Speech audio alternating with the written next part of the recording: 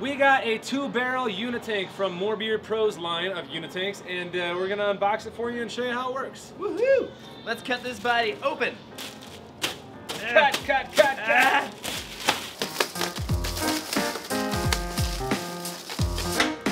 Logan's gonna Hulk smash some wood.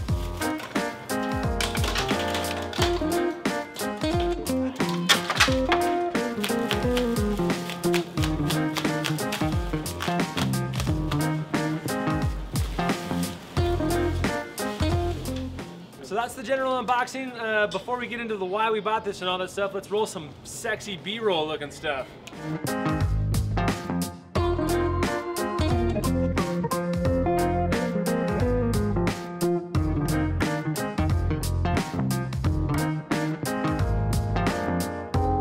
So we went ahead and grabbed the More Beer Pro Conical 2-barrel fermenter, and I think it's gonna work pretty dang good in our brew house. Let me tell you all the features of this guy, and then also tell you why it works really well at the price point that it's at. First of all, we're pretty sure that this thing can be used as a Unitank as well. Its pressure relief valve on the back here actually comes sets to 15 PSI, although the tank is obviously rated to much higher.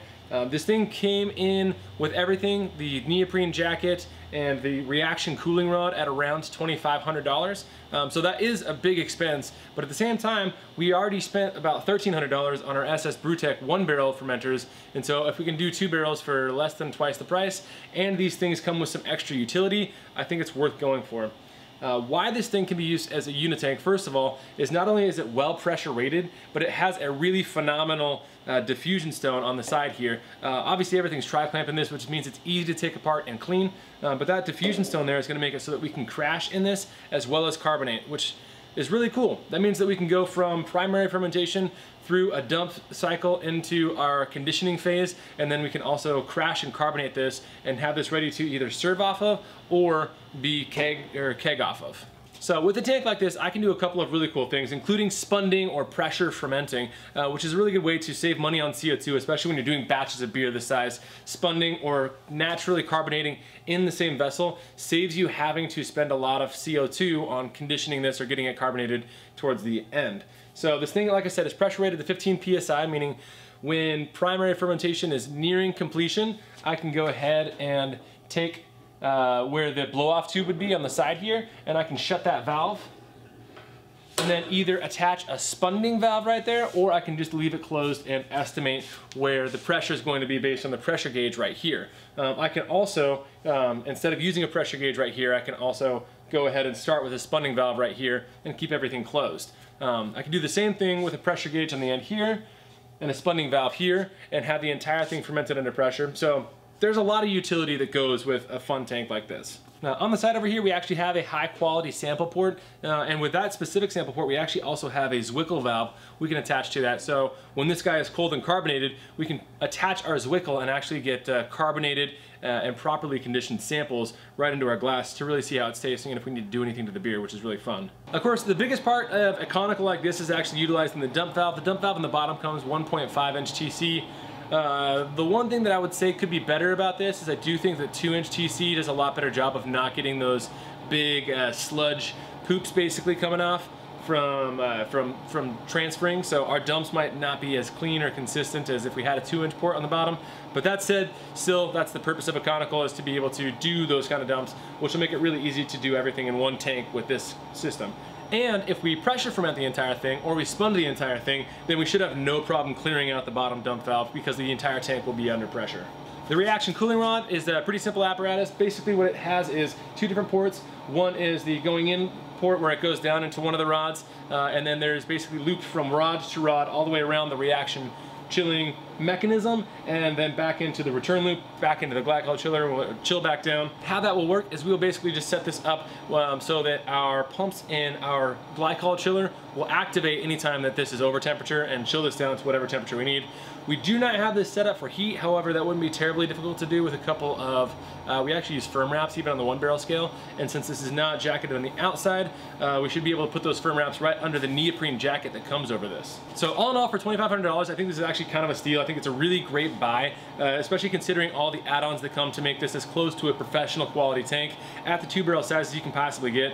By that I mean a quality diffusion stone.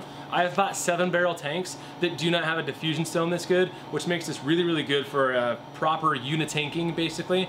Even though it's not going to call itself a unitank, this should work for all intents and purposes as a unitank.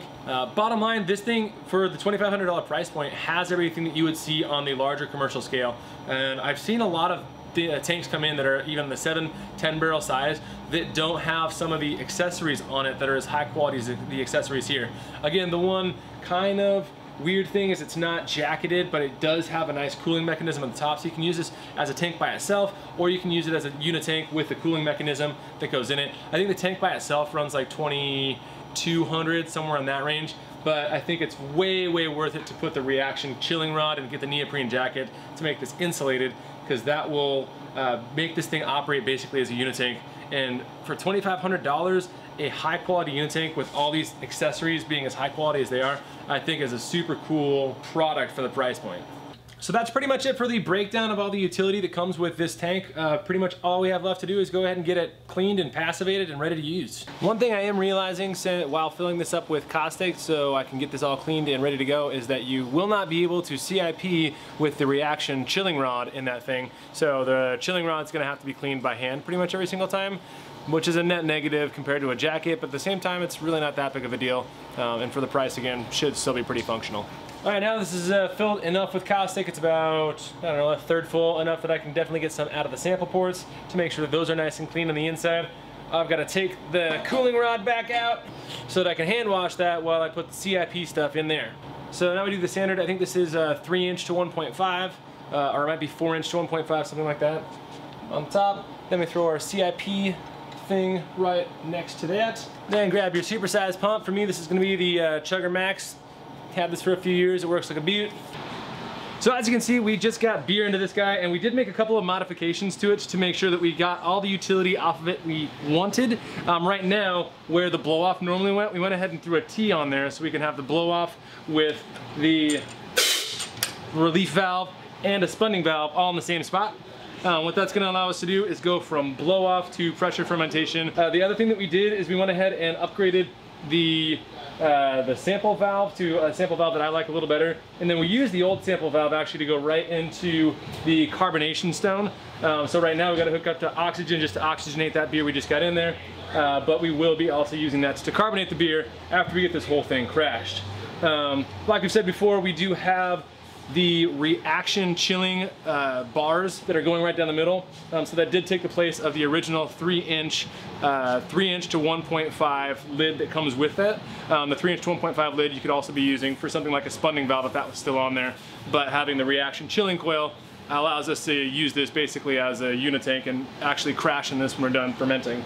Other than that, things that you cannot see, there is a thermal well port on the backside as well as the thermometer that we got right here. And then if you go all the way down, we'll show you one more cool thing on this guy. All of the larger scale professional tanks will come with legs that actually make them so that you can balance them out. So you can raise and lower each individual leg to make sure that even if your ground is a little bit unsteady, you've got this guy on an even footing and it's going to be stable and stay there. The racking arm that we've got right here is very common on larger scale commercial tanks. What it does is it has an arm that is adjustable basically where the handle on the backside is pointed. That's where the sample arm on the inside is pointed, and so we can use that to adjust between having the arm facing up and the arm facing down, so we can maximize the amount of yield that we get off this tank without having to worry about drawing into kegs when we're kegging off of this thing. So we can rotate the racking arm so that we don't have to get to the bad stuff that we don't want off of there, but also get a full yield. When we do that, basically what we'll do is we'll just put a sight glass right on here so we can see what's coming out of it, if it's looking clean or if it's looking like yeast and yuckies. On the back side, we took out the PRV and actually replaced that with another butterfly valve. We can use the spunding valve as a PRV as long as we adjust that low enough, so that'll be fine. And by having the back be a butterfly valve, we can actually open this up and make any additions we need to make during fermentation. If we need to add in something, let's say it's a brute IPA and we want to add in some enzyme, or it's a high alcohol beer and we need to add some nutrient, or even just open it up to dry hop. All right, so that is the review of this super sexy beast. The thing that we're loving about this, and the reason we got it, is that it's gonna help us make fantastic IPAs with minimalizing any sort of risk. So this is pretty much gonna be an IPA tank for us. What it does is makes it so since we can unitank, we don't have to worry about transferring, and there is zero time that this thing can pick up oxygen. Completely closed system. ferment, crash, carbonate, and keg off of the same vessel. If you like this and want to see more big scale stuff review, or sort of big scale stuff, it's only 2 barrels, but if you want to see more of this, let us know in the comments below. Like this. If this gets up to 300 likes, then we'll totally buy another one and review that one too. Buy Peter a better mask. Buy me a better mask. This one doesn't fit. Ship it to the address that's also posted below. Vertical aspect ratio, upside down aspect ratio. Totally sweet camera flip trick. The camera did a kickflip. Ah.